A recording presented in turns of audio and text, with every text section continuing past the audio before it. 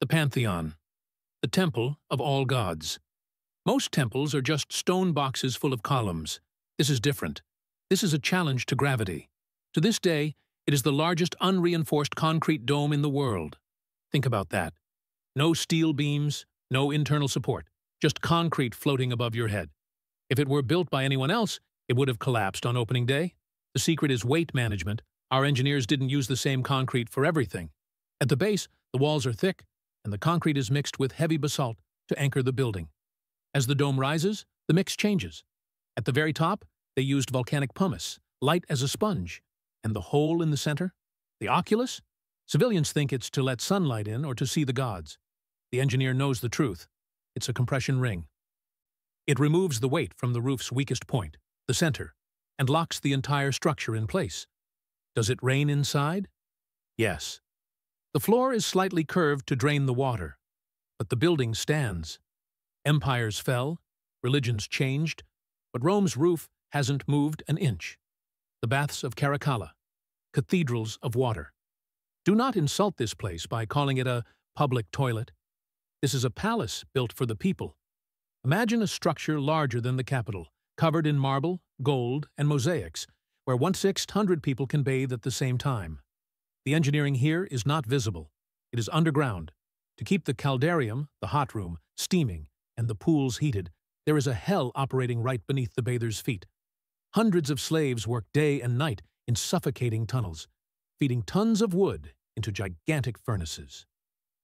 The hydraulic system needs to move millions of liters of fresh water from the aqueducts, heat it, distribute it, and then drain the filthy water. It is an industrial operation hidden behind walls of luxury. Emperor Caracalla was a monster, a murderer. But he built this. Why? Because when the poorest citizen of Rome can walk in here, sweat in a marble sauna, and wash next to a senator, he feels like a king. It is engineering applied to social peace. Give them luxury, and they won't ask who you killed to get the throne. The Hippocaust, the artificial summer. Barbarians tolerate the cold. They huddle around open fires in smoke-filled huts, coughing and freezing. Us? We killed winter. This is the reason a Roman general can live in rainy Britain or on the frozen border of Germania, and still walk barefoot in his bedroom. We don't heat the air directly, we heat the structure. The engineer raises the villa floor on stacks of tiles, called pili. This creates an empty space beneath your feet. Outside, a furnace burns constantly. The hot air and smoke are drawn into this space, circulating under the floor and rising through hollow bricks in the walls, before escaping through the roof. The result? The floor is warm. The walls are warm.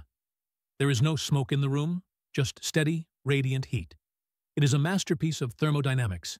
It requires a lot of wood and slave labor, of course, but it sends a clear message to the locals. Rome doesn't adapt to the weather. We make the weather adapt to us. Ruina Montium, the wrecking of mountains.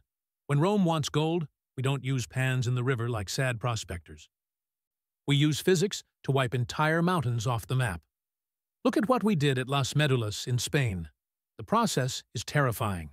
Our engineers dig deep, narrow tunnels into the mountain, with no exit. At the top, we dam entire rivers into massive reservoirs.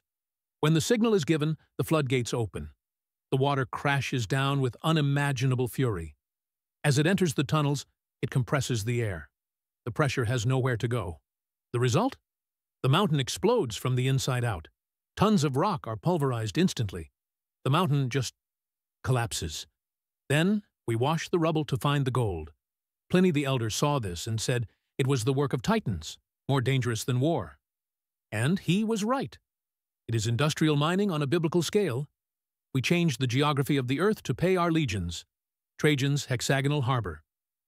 The lung of Rome. Here is a logistical problem. Rome has 1 million mouths to feed, but it is not on the sea. The Tiber River is dangerous, and the old port of Ostia was always silting up. Grain ships from Egypt were sinking in storms waiting to dock. Emperor Trajan didn't pray to Neptune. He hired Apollodorus of Damascus, his engineer. The solution was bold. If the coast doesn't offer a safe harbor, we dig one. They excavated a gigantic artificial lake inland, connected to the sea by canals. But it wasn't a circle. It was a perfect hexagon. Why a hexagon? pure geometry. A circle wastes quay space. A square has difficult corners. The hexagon offers the maximum amount of straight line for ships to dock simultaneously, protecting them from waves. 100 ships could unload at the same time. The grain went straight into massive warehouses surrounding it. Without this geometric shape dug into the mud, Rome would have starved. It is proof that mathematics keeps the empire alive, just as much as the sword. Barbegal mills, the flour factory. Future historians will say industry started in England with steam. They are wrong. It started in Gaul, with Roman water. Near Arles, we built something that shouldn't exist in antiquity. It wasn't a lonely water wheel turning in a creek.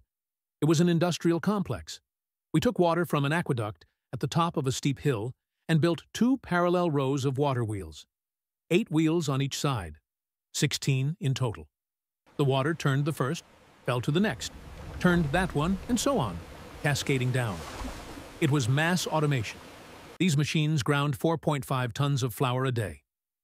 That is enough bread to feed 10,000 people, or an entire legion and its auxiliaries, without a single slave sweating at the pestle.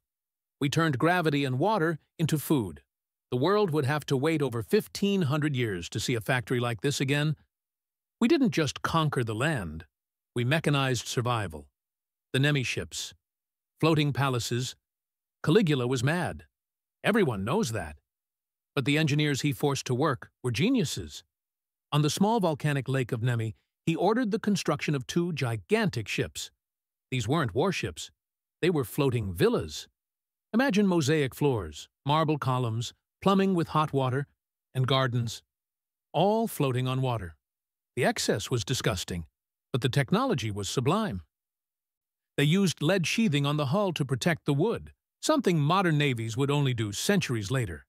They had crank-operated bilge pump systems that were flawless, but the real discovery was in the rotating platforms. We found bronze ball bearings. Understand this. The world forgot this technology for 1,500 years. Leonardo da Vinci drew it, but Romans built it. We used precision mechanics to rotate statues for an emperor's amusement, while the rest of the world was still using wooden logs to roll stones. Caligula died murdered, his ships sank, but the engineering proved we were millennia ahead. Hadrian's Wall, the stone frontier. Every empire has a limit. Emperor Hadrian was the first to admit it. He looked at the north of Britannia, saw only fog, rain, and blue-painted Picts, and said, "Enough. Civilization ends here." So, we cut the island in half. We didn't just build a fence. We built a stone scar 73 miles long from coast to coast. The engineering is total control. The wall is 10 feet wide and 15 feet high. At every exact Roman mile, there is a mile castle. Every third of a mile, a watchtower. But the genius part is what you don't see from the front. The vallum, a giant ditch dug behind the wall, flanked by earth mounds. Why? Because we didn't even trust the Britons we had already conquered. Hadrian's Wall was an isolated kill zone. No one entered, no one left, without Rome's permission. On the south side of the wall, bathhouses, wine, Latin, and taxes. On the north side, death, cold, and barbarism. The wall is the greatest engineering statement ever made. This is my world. What lies outside does not matter. The tunnel of Claudius, the Fucino emissary. This is what happens when Roman stubbornness meets a mountain. Lake Fucino flooded fertile lands and caused disease. Emperor Claudius decided to drain it. The problem? There was a mountain in the way. Most civilizations would give up. We didn't. Our engineers designed a tunnel nearly 4 miles long through solid rock. But we didn't just start at the ends. That would take decades. They dug vertical shafts, called puttae, going down hundreds of feet from the mountain surface to the tunnel level.